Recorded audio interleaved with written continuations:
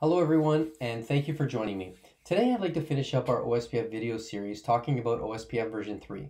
We're going to discuss the differences, if there are any, and do a deep dive packet analysis where necessary to understand how this protocol works. Now, as you can see, I erased and flushed out my old configuration from the previous videos and decided to start fresh from scratch.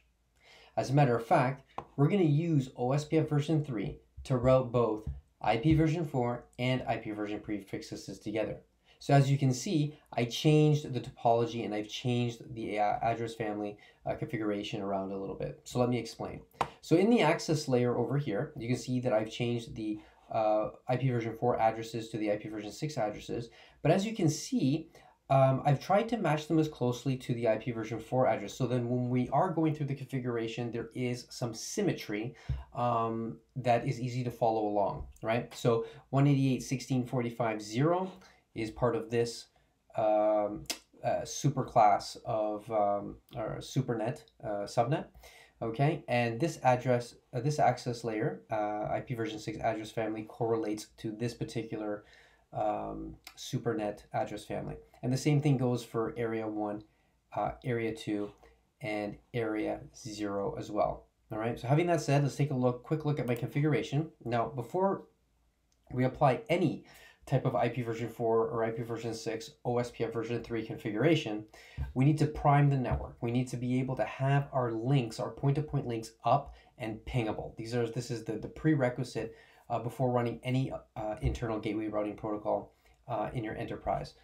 So having done that, you can see that interface 00 corresponds to this IP version 6 address. And again, there's symmetry in the way they are configured and in companionship to each other. All right, so this process is applied throughout all the areas. Okay, area 1 and area 2. So what I'm going to do is I'm going to go ahead and apply this in configuration, and then we'll come back and take a look at the OSPF version 3 config. Okay? All right, so I've just applied my configuration and have now primed the network to support any IGP protocol. But for the sake of this video, we'll be using OSPF version 3. So before I actually go into my OSPF version 3 configuration, I'd just like to take a look at this chart, which I think is very important. There's a couple of things to note here. Number one, OSPF version 3 is a IPv6 centric routing protocol. It was developed with the same features and functionality as the original OSPF version 2, the one that we're used to actually configuring in the previous videos. But because OSPF version 2 did not support IPv6, OSPF version 3 was born. Now, OSPF version 3, again, is an IPv6 centric routing protocol, and we'll get into that a little bit more in the video. But it can support the synchronization of IP version 4 databases as well as the IP version 6 databases. Okay, now one very important thing to note is that there is one commonality that doesn't break whether you're talking about OSPF version 2 or OSPF version 3, and that is the router ID. The router ID is interesting because OSPF version 3 has preserved that particular feature by requesting an IPv4 address be used as the router ID. Okay, so in OSPF version 3, you don't set the router ID to a 48-bit hexadecimal value. You actually leverage the IP version 4 or the old IP version 4 address family as the router ID, and you'll see that in my configuration. Now, the other thing I want to talk about is that if we go a little bit further by just scrolling down a little bit, you can see how centric the IP version 3 routing protocol is. Okay?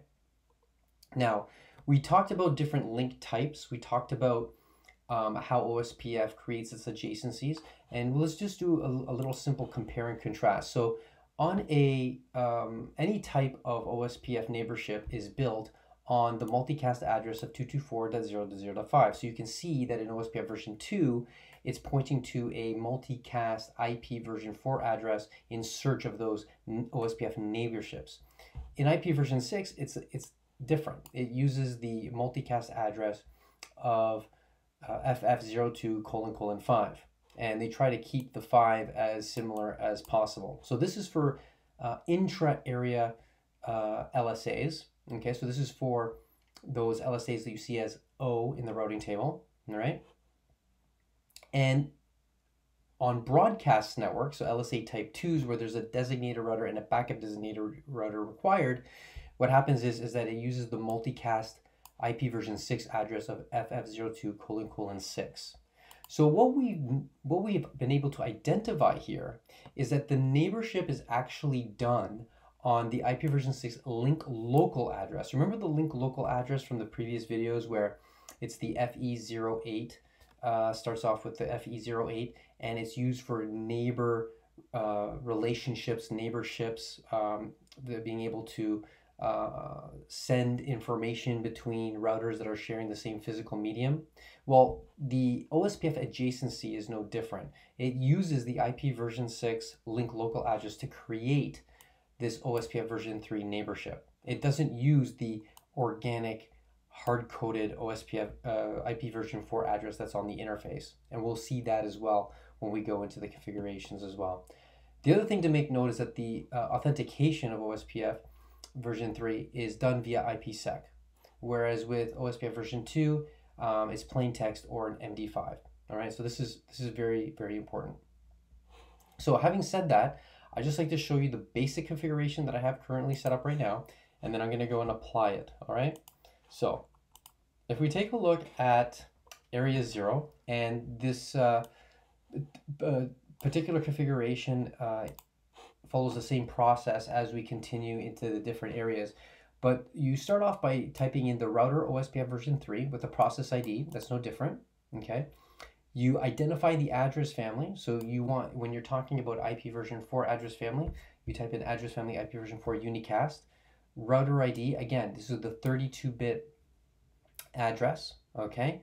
And with OSPF version 3, another difference is that in the traditional OSPF, you would put the network command, and any interfaces that pertain to that subnet would be eligible to participate in that OSPF neighborship, right? Do you remember that?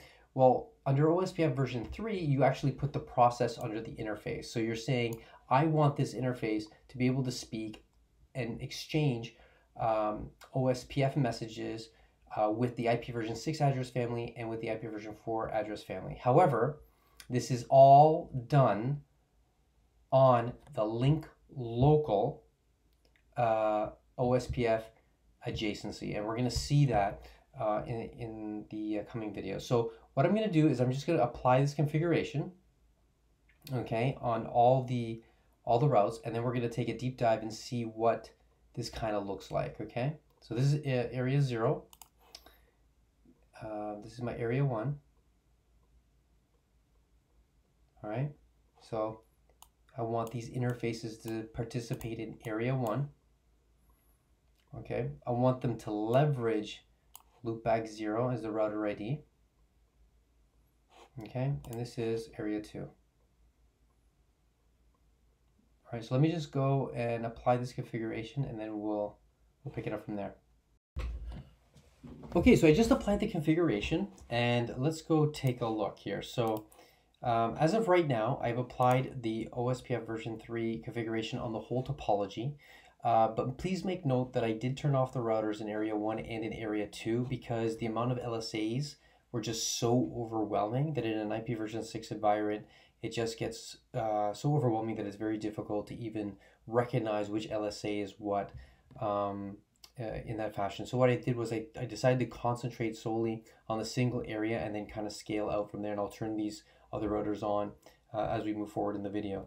What I also did was, if you take a look at Acme Core 2 and I do a show OSPF version 3 neighbors, you can see that I'm only creating an adjacency with router 2. I have deliberately shut off the adjacency to router 3 because I am performing a wire capture on this link, and I want to show you exactly what we're currently seeing right now. Okay, so I'm going to start the wire capture here. And we can see that Acme Core 1 is attempting to find an OSPF adjacency on that link with Acme Core 2. The problem is though is that because I haven't configured it on the interface of Acme Core 2, it's not responding with an acknowledgement, and therefore it's not igniting that OSPF version 3 adjacency process. One thing to note, and the reason why I did want to do this packet capture, was because keep in mind again that OSPF version 3 is a IPv6 centric routing protocol. Okay, so IP version 6 is used as the protocol to carry the OSPF version 3 messages. As you can see here, IP version 6 is carrying the OSPF version 3 hello packet to Acme Core 2. Now, both routers need to have an IP version 6 address on their adjacency interface, to create the adjacency.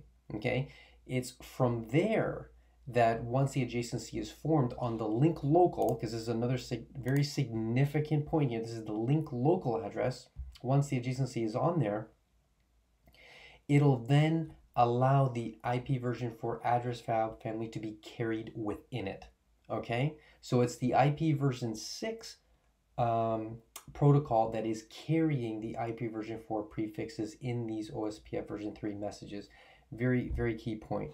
So what I'm going to do is I'm just going to go on to the interface here, and I'm going to apply the configuration, and we're going to see it come up. All right. And there you go. You can see now that the moment in which I had instantiated the OSPF version 3 configuration under the interface, so initiated the process under the interface, that it went through the 7 phases of the OSPF adjacency process to create and synchronize its IP version 4 database and its IP version 6 database simultaneously at the exact same time. All right. So having said that, you can also see that it's continuing again to broadcast on the FF02::5, which is the equivalent of the 224.0.0.5.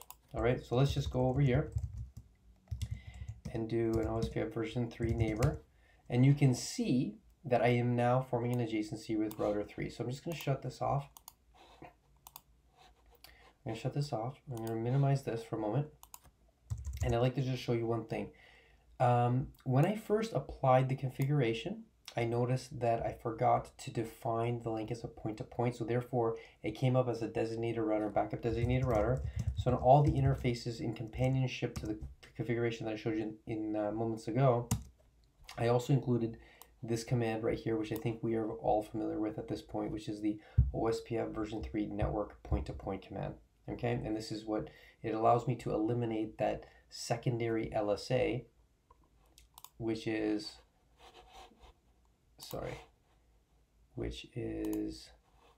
this guy that comes from, is derived from this particular multicast address. It just helps with the efficiency of OSPF. Remember, OSPF version 3 has all the features and bells and whistles of the old. It's just used to support IP version 6. Okay, so let's go take a look at the database. So if I do a show OSPF version 3 database, you can see that we are introduced actually to a brand new type of LSA, which is the LSA type 8. Okay, now you're probably saying, what is the LSA type 8? Well, in OSPF version 3, the LSA type 8 is used on the link local address. So what I'm going to do is just to show you is I'm going to do a show OSPF version 3 IPv6 database link, right? Because this is link states, right? Link states, right? Area 0. And I'm going to press enter. And what I'm going to do is I'm going to extrapolate. I'm going to rip open that OSPF LSA packet and just kind of take a look at the contents inside of it. And you can see that the link local address is what is actually being advertised in this LSA type 8. All right, you can see that in these updates continuously going through. Now, the other thing that I'd like to make note of is that with OSPF version 3 database, like I mentioned before, it synchronizes the OSPF address family for IP version 4 and where are we? for IP version 6. So you can see that we just ended the OSPF version 3 database for IP version 4, and now we're into the address family IP version 6. And as you can see, as the topology increases, the database increases, and it gets very, very rich in content. If I do a show IP route, which is the OSPF, or sorry, which is the routing table of the router, you can see that at this particular moment in time, I'm only receiving intra-area routes, which is exactly what I want. And I'm getting the loopback addresses of all the 4 participants in my backbone area 0, 1 all the way to 4, as well as the links, the /30s that have been configured on it. So you can see that this IP version 3 protocol is doing a very good job in creating the IP version 4 routing table for me, which is very similar to the old OSPF version 2. If I do the same for IP version 6, pardon me, you can see that I'm also obtaining the exact same information. Okay, so there is one thing that I noticed, and I'm not getting router 3. So this guy. So let's just take a look at what's going on here. A little bit of troubleshooting doesn't hurt. Oh, okay, so I did not have it configured for. So this v6 address fd, boom.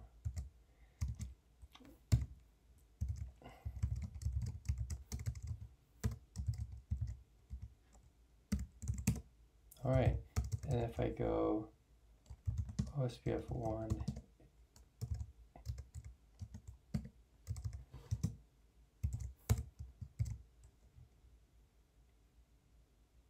IPv4 area 0, show a blank there for a second. That should automatically be populated. If I rerun this command again, am I getting it? And I am. There you go. Perfect, just fix that. All right, so I'm just going to stop the video here, and we will continue with the other part by turning on the other areas in this topology. Okay? Okay, so I've just turned on area 1, and this has now changed the behavior of this this topology, because from a single backbone area, it's now turned into a multi-area OSPF routing domain. So having done that, let's go take a look at the routing tables for Acme Core 1. Acme Core 1 is an area border router. So I'm expecting that I should receive intra-area routes, which is exactly what it is obtaining, but it's also obtaining intra-area routes for area 1 and LSA type 3s, which are being generated from area 2. Now the reason why he's getting LSA type 3s is because Acme Core 2 is currently up. All these links are green. So he's advertising the prefixes of 172.16.64 that he's currently participating in, regardless if the adjacency is up or not. Okay, but for all intents and purposes, ABR is behaving correctly. Let's just take a look at Acme Edge 1. And if I do a show IP route OSPF version 3, you can see that you can see that he is receiving the intra-area routes which pertain to the backbone area 0, and he's also obtaining the more specific IP version 4 addresses that pertain to area 1. So there is room for summarization. So we will summarize, and I'll show you how to do that under the OSPF version 3 configuration. However, you can see how the features and the similarities of OSPF version 2 are fundamentally identical. Okay, you're just going to need to get a little bit used to maneuvering in the code, but for all intents and purposes, it's identical. The other thing I'd like to do is I'd like to also announce a default route. And let's go ahead and do that. So if I do a show IP route right now, you see that I have a default route for the IP version 4 prefix, but I do not have one for the IP version 6. So I'm going to do a conft. I'm going to type in the IP version 6 route ::/0. This is how you define this particular section here. Next hop, the interface of SHA. enter. I've just added my static route. If I do a show IPv6 route, you can see that I have a static with the default. In companionship to that, just like we did in the previous videos, you do a show run begin router OSPF, you have to include the default information originate, because this will automatically originate that type 5 external LSA that'll be propagated from the ASBR downstream. If we go to area border 1, this is the one that we need to pay close attention to right now. We need to verify that he is getting or receiving the static route, or sorry, the default route. And if I do a show IP route,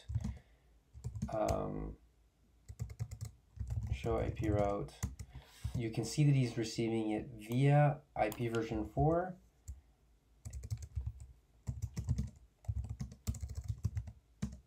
and also via IP version 6, which is very, very important.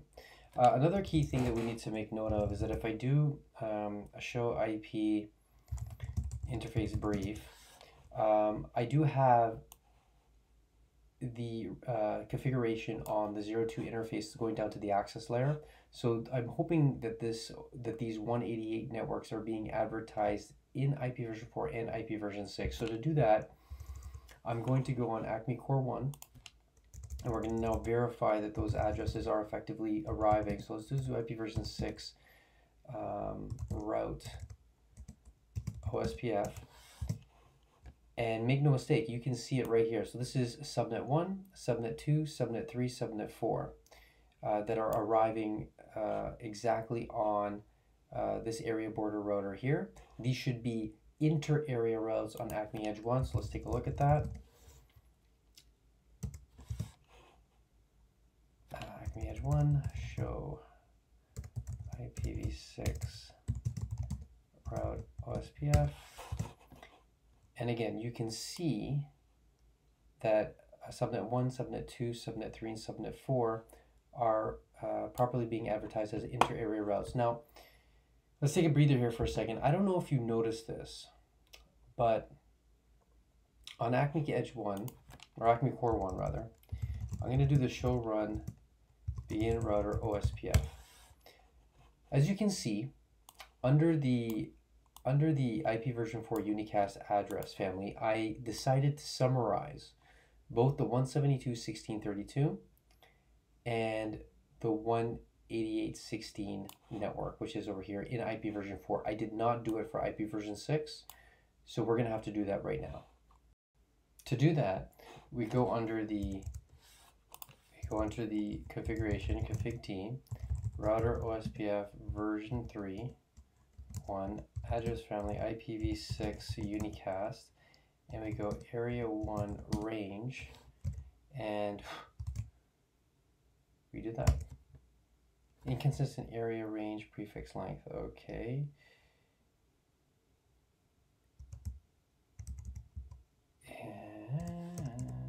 And there you go. So now it should show up instead of, if we look at Acme Edge 1 right now, do you see how all these prefixes came in as a 64? That means that I'm using all 64 bits, which is the first half of the 128-bit address space of IP version 6. By shrinking this subnet to 61, I've expanded from 0 all the way to 7. So if I hit the show IP version 6 route OSPF, I'm assuming, there you go, it's collapsed. So we now have officially summarized in IP version 6 because we've moved the subnet back a couple of bits, and as a result, this range now covers from 0 all the way to 7.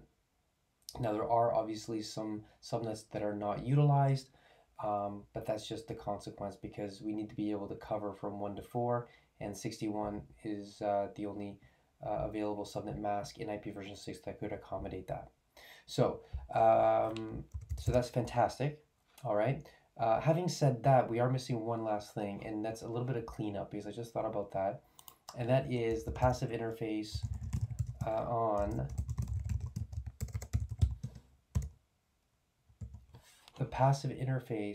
the IP version 6 address families going downstream into the access layer, because we are announcing out downstream And I can prove that by doing a very quick wire capture, because we decided to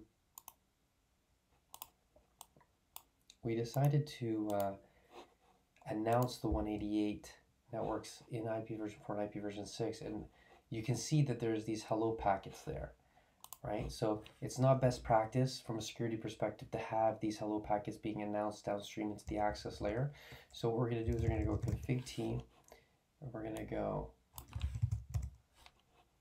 address family, and we're going to go passive interface, Kubernetes 0/2.84. I didn't like that command.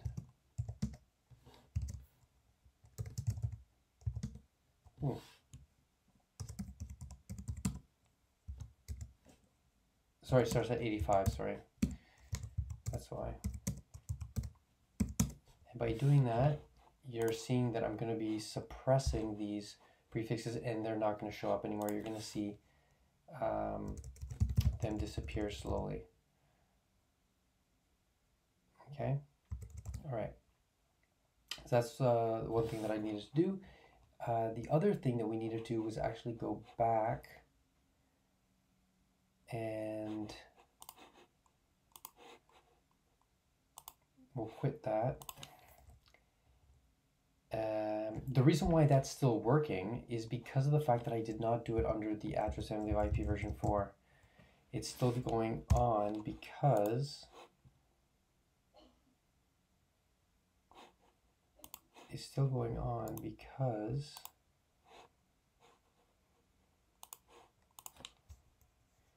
of the IP version 4. So if I go like this, I was wondering what was happening. See, I put it under the IP version 4, but not under the IP version 6. That's why. So if I go over here, and I go like that, and I go address family IP version 6, I hope you guys can see that it's extremely identical to all the other OSPF videos that we've done. Nothing's changed. Just the way you maneuver within the OSPF version 3 configuration that makes a difference. But other than that, the philosophies, the features, the stub networks, totally stubby networks, how do you distribute or redistribute a static route, how do you originate the default route, how do you apply a passive interface, all the principles of OSPF version 2 have been inherited in OSPF version 3. It's only about maneuvering within the configuration. So I hope this video served you well, and thank you for watching. Oh, and one more thing. I almost forgot to test connectivity. I mean, we did all this work and we forgot to test and then connectivity. So from VLAN 85, which is this PC right here, I want to try and ping this internet device out here, IP version 4 and IP version 6. So if I go onto internet devices, if I do a show IP and I do a show IPv6, so I can grab both prefixes. So I'm going to grab this IP version 4 address and I'm going to copy him. And oops, what happened here? And I'm going to go over to my VLAN and I'm going to go ping. And come on. There you go. You can see that the ICMP pings are working via IP version 4. Let's take a look at IP version 6 now. So if I take this guy and I bring him over here and I do a trace IP version 6, there you go. If I do a ping, let's see if I can do a trace. Let's see if that happens. And there you go.